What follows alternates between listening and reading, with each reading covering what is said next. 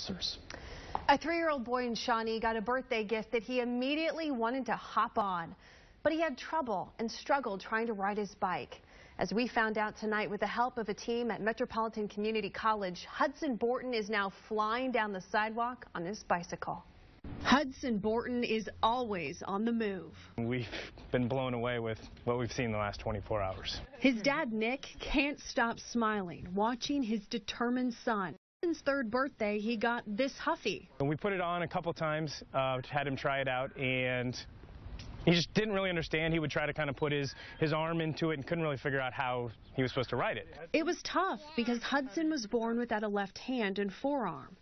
Nick knew there was a solution, but needed help figuring out the answer. So he contacted the Fab Lab at Metropolitan Community College. And sent kind of, hey, my name's Nick, this is my idea. Do you think you could help with this? And within a couple days, they reached out and were like, we'd love to help.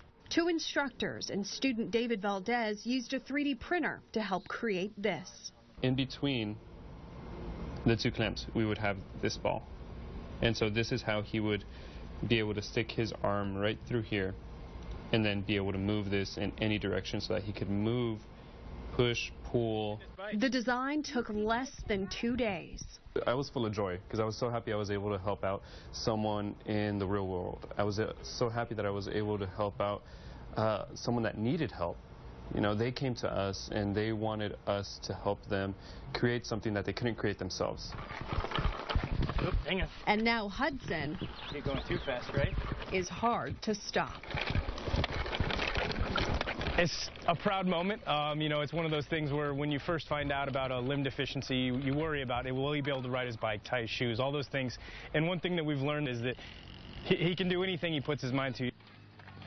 He sure can. Hudson will be able to use the attachment for years, and it can be adjusted to fit him as he grows. It took only 1 month from the time that Dad Nick contacted the Fab Lab to the time that Hudson had the attachment. Now, your Storm Track 5 forecast.